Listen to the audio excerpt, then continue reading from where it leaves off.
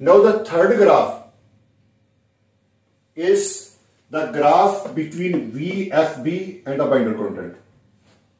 The binder content is already written over here. Now what is the amount of the VFB? I will write over here. Then I will draw the graph. You know, 37.7, 46.9, 57.6, 68.1, 75.7, 83.2. This is the value. Now, we have to draw the graph between these two values. How the graph it will be?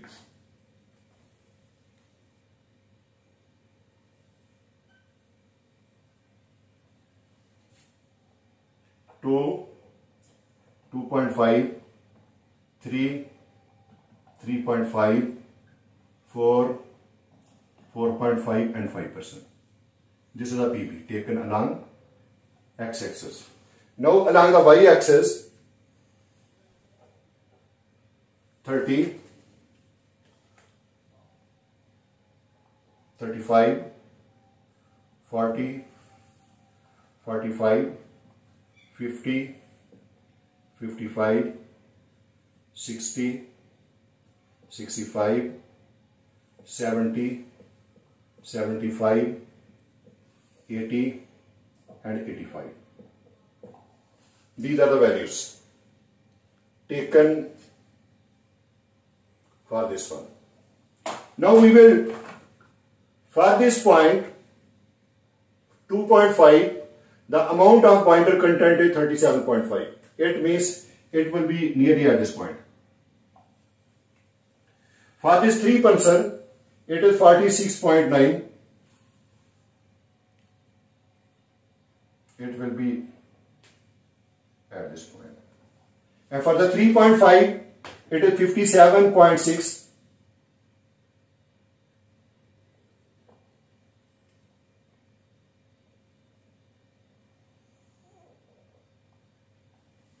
And at the 4%, it is 68.1.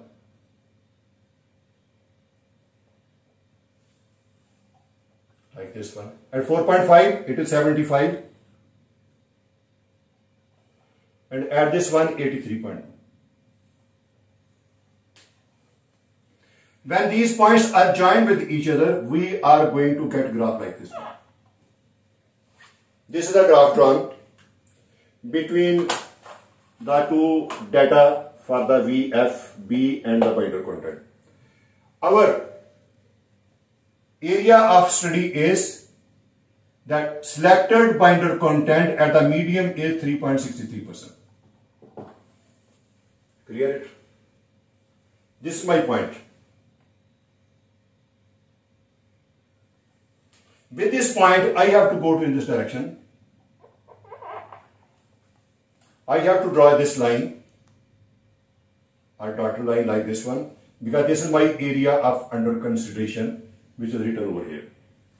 From this value, I have to move parallel to the x-axis.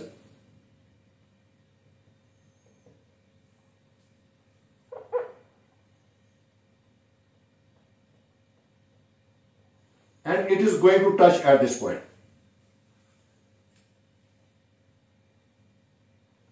This is the amount of VFB. So here you can say that the value of VFB coming with respect to this point is 60%.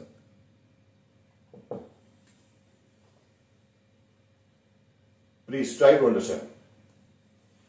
This is my binder content value.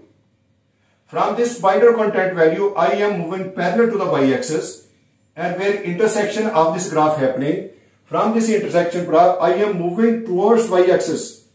Where is it cutting to the y-axis? This value is VFB. Why this value is VFB? Because VFB is taken along y-axis. So this is our final selected value of the void filled with binder or void filled with bitumen. Now we have to see, is it acceptable? We have to check the condition.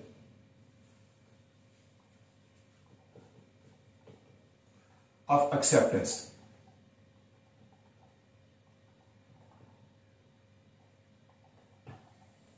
Question arises, what is the condition? Can I give it from my own self? No. Then what's the condition? Its condition is, for any particular project for which you are going to develop the mix design, the technical specification will be over there. We will have to see its limit. But as in my case, the limit is given as 55 up to 70%. Let me tell you, it is 55 up to 70%. It means my value is coming in this way. My value is within the range specified over here. It means my third property with this binder content is being validated. It is acceptable. So up to this stage, we can say that our selected binder content 3.63 has satisfied our void filled binder requirement. If you have any doubt, you please ask me in comments and I will try my best to explain it to you. Thank you for seeing this.